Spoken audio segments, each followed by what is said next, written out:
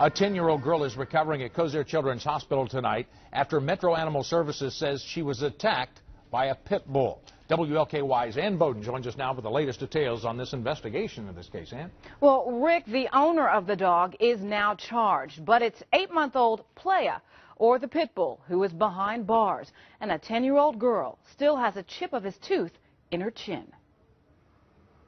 She's got stitches all on her face. She had bite marks all up her arms and everything. Just before 7 Sunday night, EMS and Metro Animal Services got a call of a dog attack in the 1200 block of South 16th Street.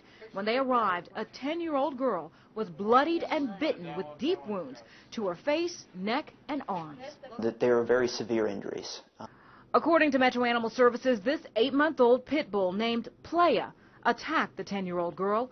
For her privacy, her family has asked that her name not be released. According to the report, the girl was playing with the children next door who had just recently moved in. As they played, the new neighbor's pit bull puppy, chained on the front porch, started to get agitated.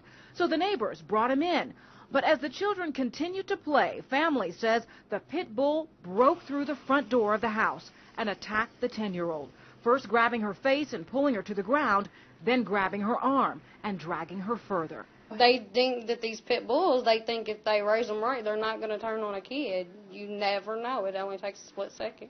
Now the mother and other family members of the 10-year-old wait at Kosare Children's Hospital as she recovers from bite wounds that X-rays show have literally left their mark.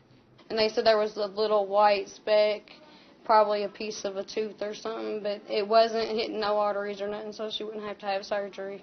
But Playa's future is uncertain. No, it's unfortunate that this happened with a pit bull, per se, because they always get this dangerous name.